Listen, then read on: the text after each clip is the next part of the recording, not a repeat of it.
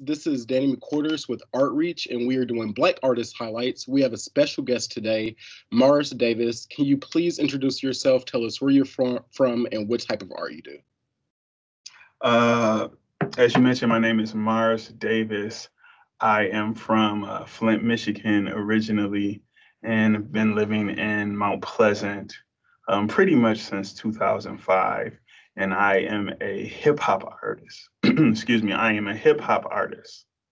Nice. So, what type of hip hop do you do, or what type of influences do you draw when you're creating your work?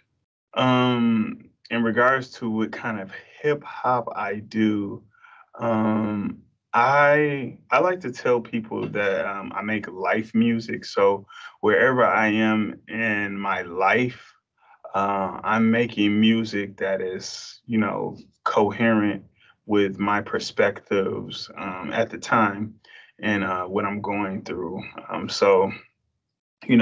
just remember when I was growing up. A lot of the music that I would listen to at the time would be gangster rap or kind of what was on the radio, R&B and like hip hop. So I'm listening to that. So at that time it was just imitation. Like I'm just you know making music. I'm just imitating the people that I see on TV.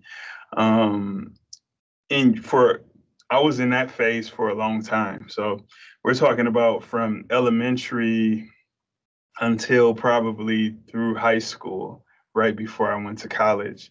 But in my life through high school, I had some things change in my life where I was involved in some community programming.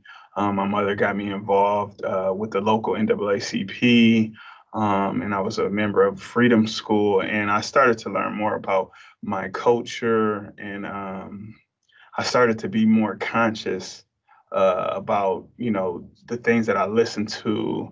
Not to say I wasn't listening to your mainstream music at the time, but I you know I had a different perspective, and it was starting to show up in my music, and kind of like what I would speak or what I would create. And then I went to college, and that was a time for spiritual journey and awakening for me. So a lot of my music during that time was just a lot about what was on my mind, a lot of faith talk, and listening to a lot of Christian hip hop at the time, and that kind of formed that was what I was doing at the time. And then as I continued to get older and matriculate through college, I graduated and started to work as a professional. So then more of my music started to be from that lens of the struggles of being a professional, the struggles of you have a professional job but you can't pay all the bills, and you have a family, and those type of things. So my music has always grown with me. So as I grow, my music grows, and I'm talking about what's on my mind and how I'm making like me. I use music to make sense of my life, and I'm processing it through as I'm processing through things. So um, I think that speaks to my style or what kind of hip hop I do. But in regards to my influences, you've probably picked up through it. Like I've had several influences. Um, Whatever was on the radio when I was growing up. All of that stuff from hip hop to R&B to pop to punk rock, like all of that stuff has influenced me. But in regards to the hip hop space, I think much of my childhood was shaped by gangster rap. Um, I just remember, Tupac being one of my favorite artists growing up. Before that, I mean, I remember, locally hearing Dayton Family. I remember hearing Snoop, and Dr. Dre on the Chronic, all of that stuff, just brings back nostalgic vibes. But remembering that kind of, playing a big role in shaping me at the time. And then also I was growing up in Flint. So all of that stuff was like feeding off each other, the gangster rap that I was listening to, and then also what I was trying to portray as a young boy growing up in the city, and what we were trying to get into. Um, but listening to Tupac though, Tupac, he had the gangster rap piece, but he had that conscious piece to him. And when we're talking about conscious and hip hop, that was a whole Mm-hmm. little subgenre of hip hop in itself. So we're talking about um, hip hop artists, rappers who primarily are critiquing society and uplifting of the Black community and whatever. So Tupac had those songs. So he would have the "I Get Around" or "Hit 'Em Up," but he will also have the "Brenda's Got a Baby" and "Dear Mama." He changes, "Keep Your Head Up." So he would have those songs as well. So those, that gutter, like gangster, like piece was shaping me and molding me, but also like that conscious piece was shaping me and molding me. So it was laying the seeds, the seeds on a foundation, making that foundation fertile for me to be more open to like conscious rap as I got older. And I would think, wiser. So as I got older, I still was listening to gangster rap because that was pretty much which was dominating. Like if you were like it got to a point where I think once gangster rap came in, it was a long time before it was like a superstar rapper who was not a gangster rapper. Mm-hmm. Because hip hop started off with the storytelling, more like party music and all of that stuff. But then it got to a point where gangster rap kind of was infused into the mainstream of hip hop. And then I don't think it was until Kanye West bust on the scene where he made it cool for people to not have to be a gangster rapper. Like, Mm-hmm. you don't have to be a gangster to be a rapper. And that was liberating for me because I feel like that piece is inside of me to, the hood, the growing up in Flint, being rough, putting on that rough exterior, just as a tool of survival. And that Mm-hmm. music was like the soundtrack to, trying to survive in the city.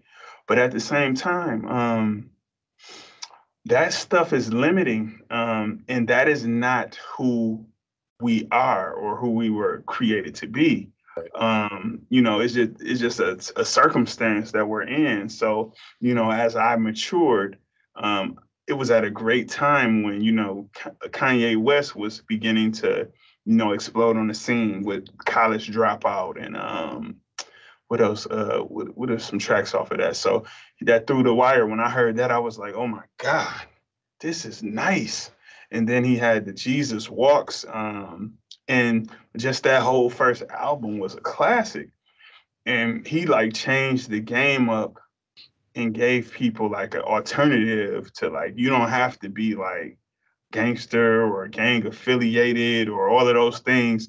Which before that, I felt like that's what it was to be a man or to be somebody. And it's not that simple because as I said, I had different influences, and all of these things was converging at the same time. So I went from the gangster rap primarily on Tupac, but anything else kind of in that area. And it's a lot of other artists I could talk about that were influencing me at that time. um Kanye, but before Kanye there was Eminem. That was a big influence of mine. And I think the biggest influence he had on me was the way he, first of all, his lyricism. So, I came up in an era where lyricism was big. So, like, I'm very I'm very I hold like I'm big on lyrics. Like I love to hear lyrics, and I know we live in an era now where punchlines and lyricism is kind of downplayed, and it's more about making a good song and stuff with a good melody, and I appreciate that as well. But I also like, lyrics. I like for people to be saying something. And Eminem, he just amazed me with his the way he possessed the rhyme, the way he possessed the beat, his vocabulary, his technical skills. So I try to imitate that and model myself after that. But even more so than the lyricism and the technicality, and something that I feel like great artists have in common, especially like a Pac, Eminem, is like they make you feel the lyrics. Right. They make you feel like you're there. So the thing with Eminem was he was very transparent and his emotions and the not so glorious stuff about his life, and he kind of made that his canvas. And I didn't feel like a lot of guys were doing that, kind of highlighting like, hey man, this stuff is this is what I have in my life. So I kind of adopted that, and that's how I get to the point of, talking about what's going on in my life. Like these are my struggles Mhm. from, I feel like that's from Eminem for me. So, I would say Pac, Eminem, um, Kanye West. And I mean, it's so many people like Nas, Jay-Z, all of those folks. Um, and I think when I got into Kanye West, I dove deep into like conscious hip Mhm. hop. And then that was a time when pirating music came out. I don't know if you're like Kazaa and Napster and all of that. So I'm That's like, smart. I'm getting all of this, like all of the music that I like, all the legends and stuff that people tell me to listen to, and all of that. I'm downloading all of this stuff, so I'm listening. So I'm catching up on Nas. I'm catching up on Biggie and stuff because in Flint, even though we're in the Midwest, a lot of people allied themselves with the West Coast Mhm. when the West Coast and the East Coast were beefing, and a lot of us like aligned ourselves with Tupac, and because of that, while Biggie was alive, I did not appreciate his music because I was riding with Tupac, and my loyalty was with him. So it wasn't until after he died that I was kind of delved into that and kind of understood his brilliance. But yeah, so what I say, Tupac, Eminem, Kanye. Then it was like I was into Most Def and Talib Kweli a lot, Little Brother, like a whole Common, and all of these cats, like getting my conscious hip hop on, and then Lupe Fiasco came out, Mhm.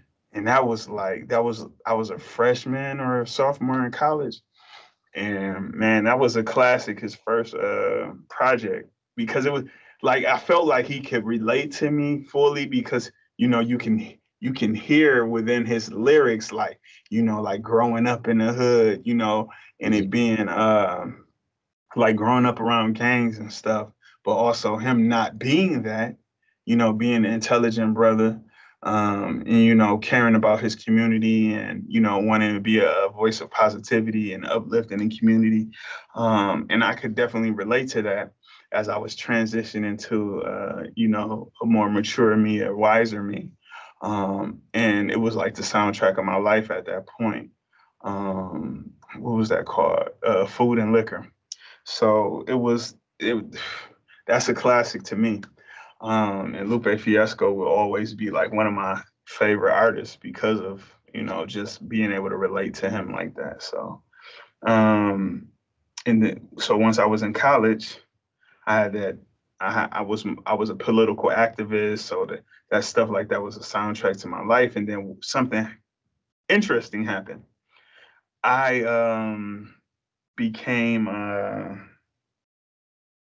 I got caught up in what I would call a spiritual awakening, exploring my faith, and exploring my Christian faith, and taking that more serious and stuff like that. So I basically, like, everything that I did before that, like the music that I made before that, I got rid of it. All of the secular music that I was listening to, like, I dumped it all, and I kind of like isolated myself, or took myself out of the secular music kind of realm of listening to that music and producing that type of music. And I didn't really know what was, this was probably around 2007 or whatever.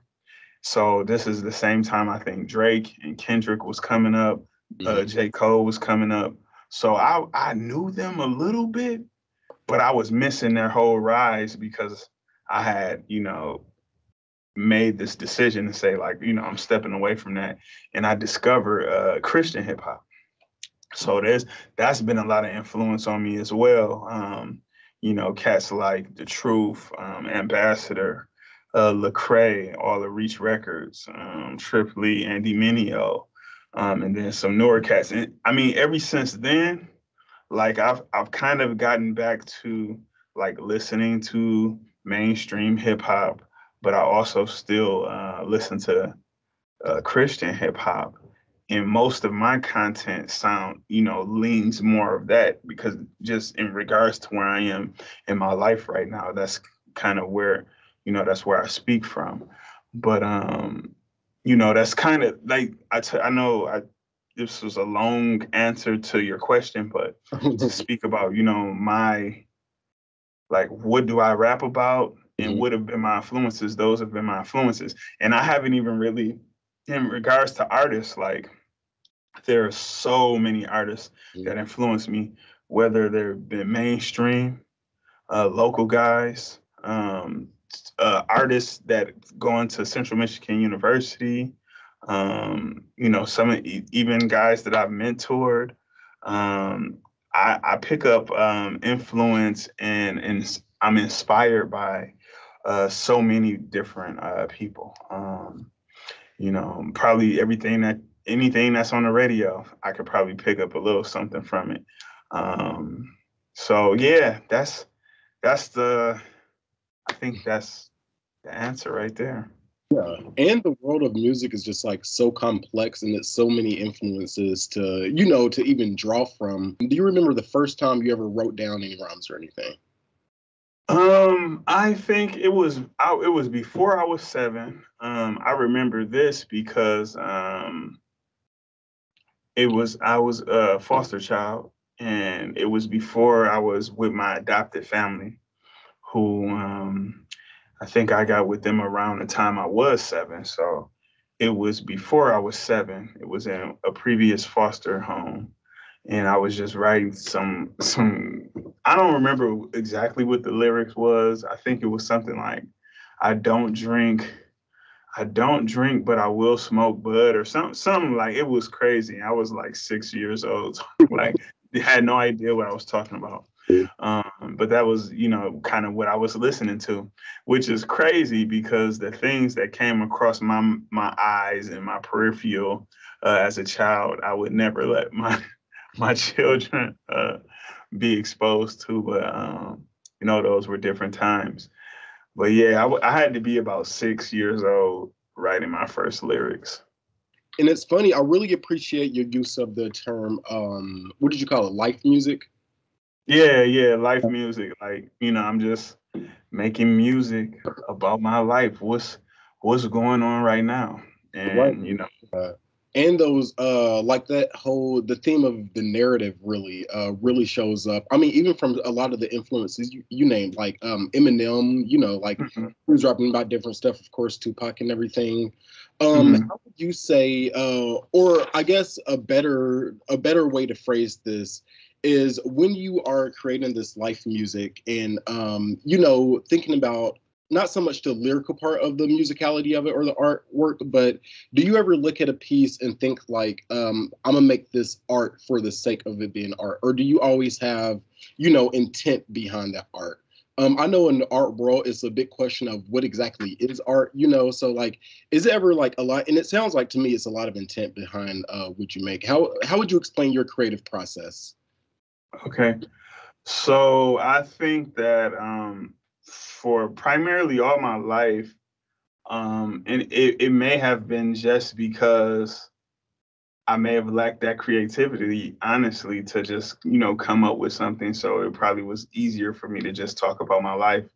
But I mean, before though, I mean, there was a time, probably up until high school, like I mentioned, that I would fabricate things like I think many artists do.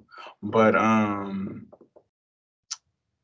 don't think it was until recently, like honestly, like this past year when Outreach had a competition, which I didn't finish, but I did make some little short songs that I haven't even shared out. I'll probably share them sometime this year.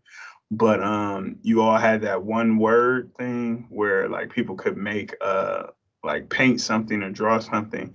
And I said, okay, I'll take the one word and I'll make a little short song for each of them, which obviously that's pretty intensive.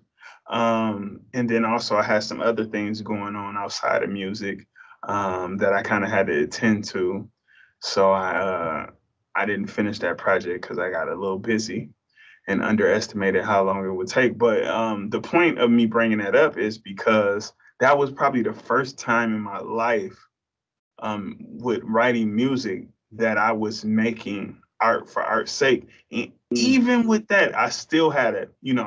I feel like I still always had to put a message in there right, and because that's I feel like art is a vehicle for, developing that message. And those prompts were great because um, I feel like uh, in the past, or at least, the way I felt in the past was that I struggled with like prompts or like, hey, let's write about this topic. This is what the song is going to be about.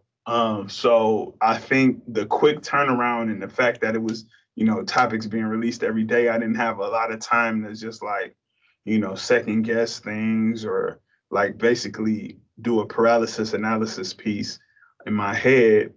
I was able to create some stuff that everything wasn't great, but I created some things that were pretty good. Some things that I could probably put out um, through that process. So I'm getting more comfortable. That was a good practice in like creating art for art's sake. But at the end of the day, I'm still gonna try to like put a message in there, like here. hmm And that's one of the most important pieces, or at least in my opinion, is the message behind a lot of things. Even if you have, just a painting or something, the Mhm. message behind it is usually what makes it so powerful. So my next question to you is, during this whole creative process, is it any part that you just find like the most difficult part of the process, or just something that's tedious, or something that you can change about the entire process, whether it's the writing, recording, producing, any of that? I think the hardest part um, is probably the writing piece because for several reasons, um, as an artist, if you're a serious artist or you care about the quality of your work, you're gonna probably second guess some things. Um, you probably will write things and erase or scribble out or trash and rewrite and rewrite and rewrite and rewrite. So I think that process, well, the starting up process, just getting it going, could be difficult as well. But just creating just from a place of creativity and just like kind of letting that go, I think is very difficult. And again, I believe that competition, that prompt that you all did the last October was very helpful with that because it kind of helps artists like, got to create this, you got to go get to the next thing, create this, you got to go get to the next thing. And it kind of reminds me of like prolific artists like a Tupac or like a Prince or a Michael Jackson, because you hear stories about them like they got like because like Tupac was they was releasing music for him for the longest to the point we were like, is Tupac alive? Right. Because he had so much material that he hadn't released. And you know, he was constantly in the studio, constantly creating. So, you know, that's pretty tough, I believe. Hmm. So what do you like best about, your art form, or what's the best part about creating? So the best thing I like about my art form, hip hop, is just being able to use lyrics. Because pretty much it's poetry to a beat. Hmm. Now I believe you could probably say more with poetry because it doesn't require you to have a beat. So you don't have those confines. But in regards to art forms like music, with words, of all the art forms or all the genres, I think hip hop says the most. You have you can say the most within hip hop. I just like I like the skill of it. I like what people do lyrically. I like what people do with different lyrical devices and um, you know, the vocabulary, the trend setting, the song. Like it's basically you're building culture Hmm. through music. I mean, and you can do like you literally like hip hop can be used to teach people. It can be used to make people feel good. It can be used for so many things. It can be used for good. It can be used for bad.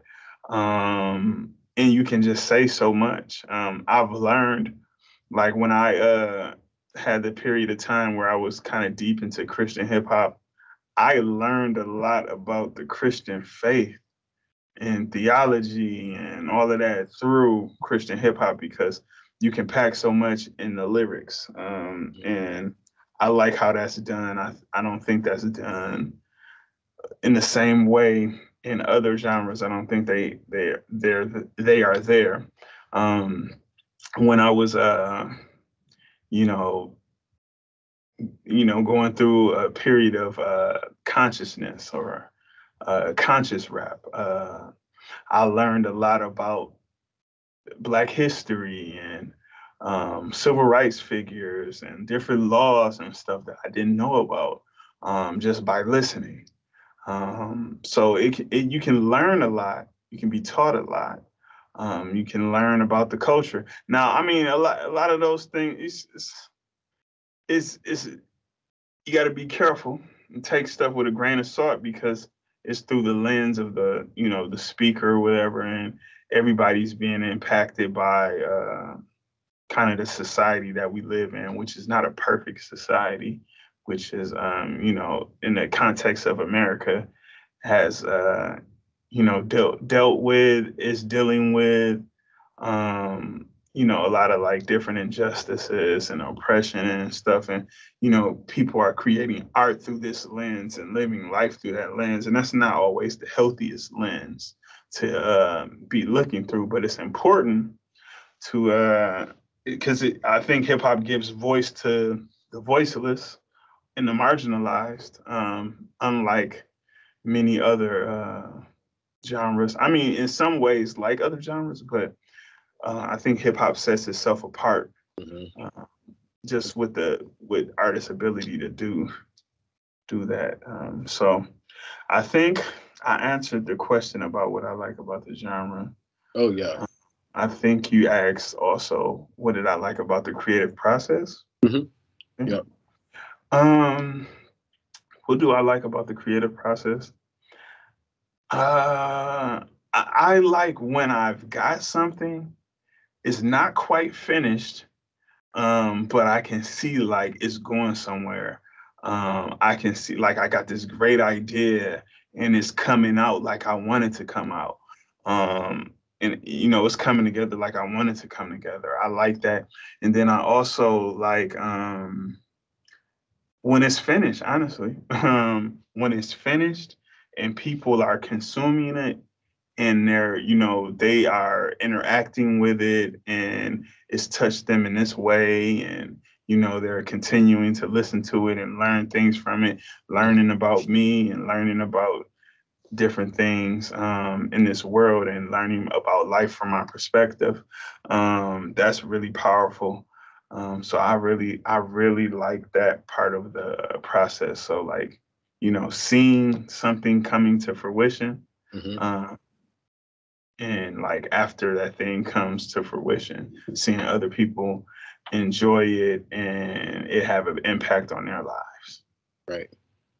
So, what would you say after you've been doing this for a while? I mean, you said since you were younger than 7 years old, doing this for a while. What is Right. either the best piece of advice that you've heard about this craft or art, or the best piece of advice that you would like to give to other people out there partaking in this art form? Yeah, so I think I'll leave, a few things. I'll say a few things. So from somebody more recent, like so Nipsey Hussle, it's a marathon. He said one of the things he said is the reason why they made it was that they never stopped, they never quit, and they kept going.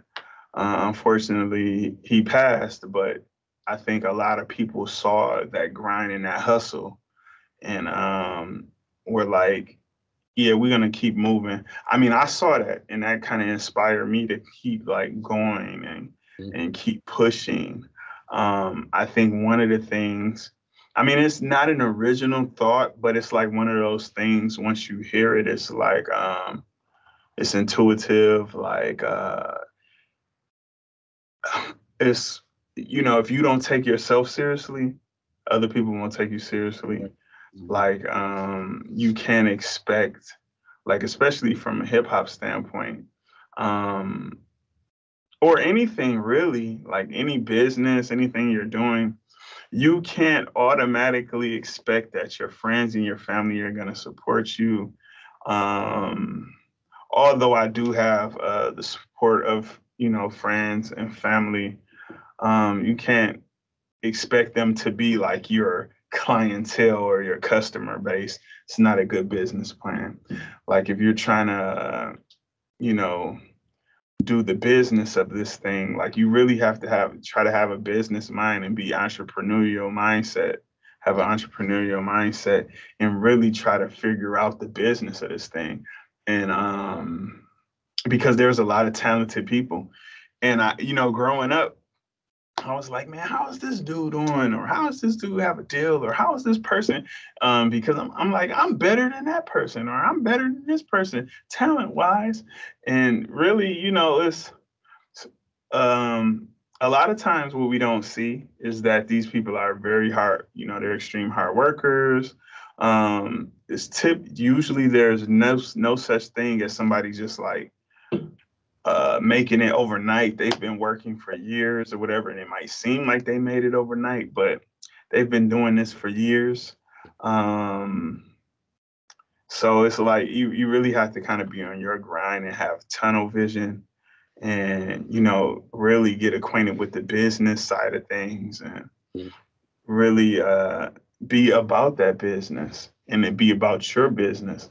And as you're making moves and as you produce, you're putting art out, you're taking yourself serious, other people will take you serious. Your friends and family who didn't really want to listen to you, they might start wanting to listen to you. But even if they don't, that's okay. Because the business plan it's not to reach them. You're trying to reach the people who need to hear the stuff that you have. So I think that's really important. Mhm. All right. So, what have you either been or tell us about the last project that you worked on? Basically, what it was about, how it came to be, and where people can find it at. hmm So my last project came out of that same spirit of not quitting and keep going, and taking myself serious. The project was the Pray EP, and I put it out in 2019. So that was like my first serious project. that I put out in all of the digital stores and stuff. And um, it's called Pray. It's about a lot.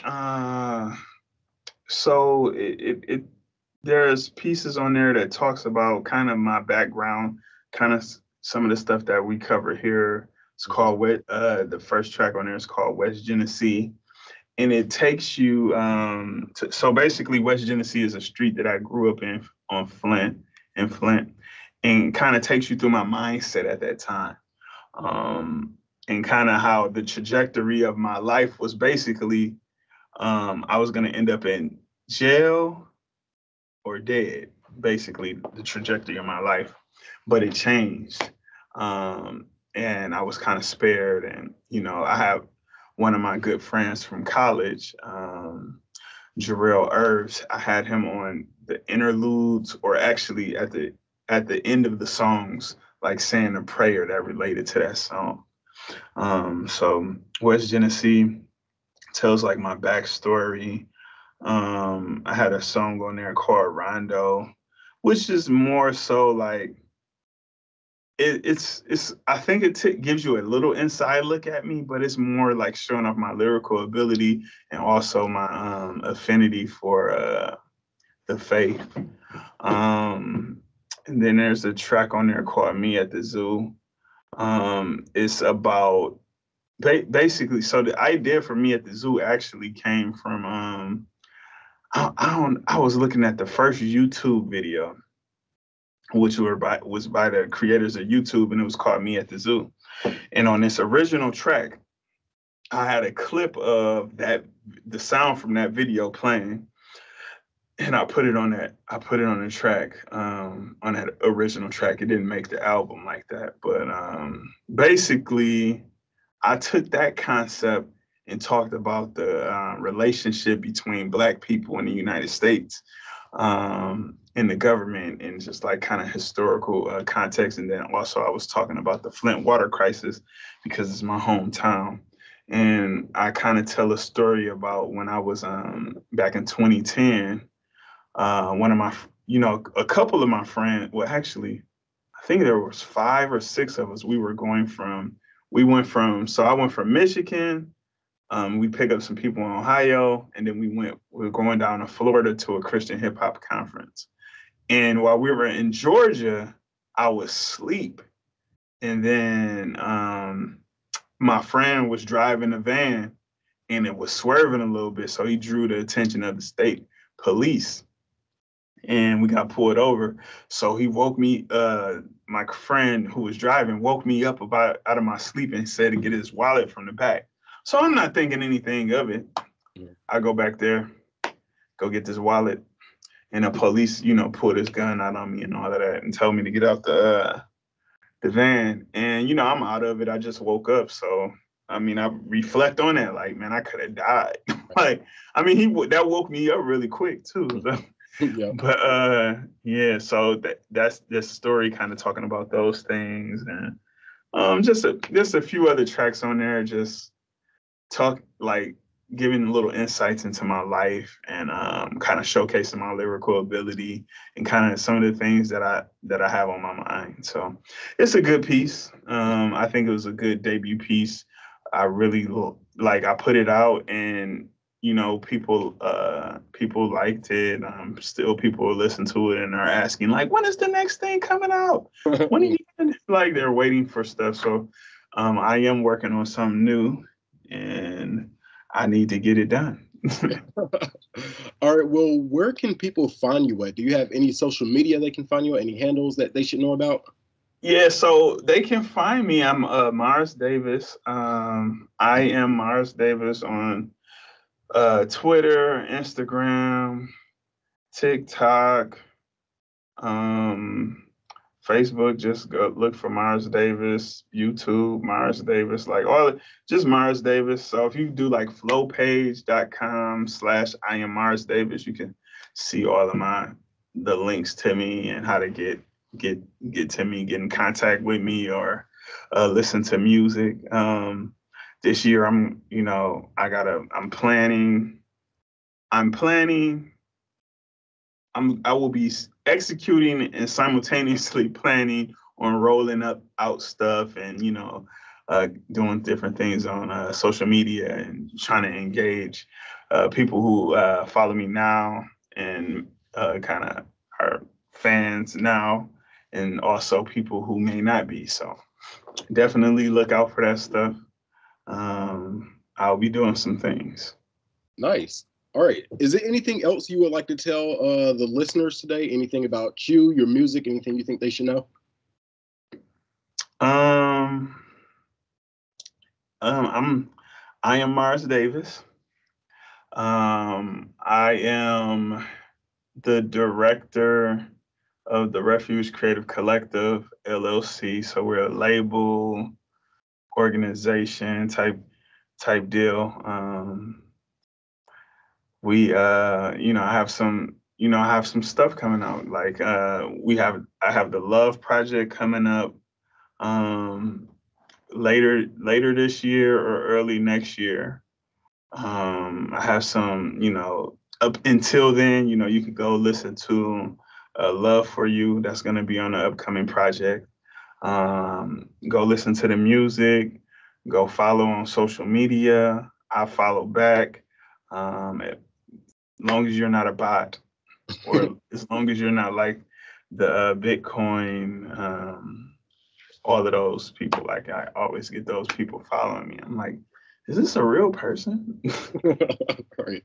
So yeah, just support, listen, and see if you like it. If you do, support, follow, share with other people, and yeah. All right. Well, thank you so much for having this conversation today. Hopefully, people out there learned a lot about hip hop, learned a lot about you as an artist and the art form. So, thank you so much, and have a great day. All right. Thank you.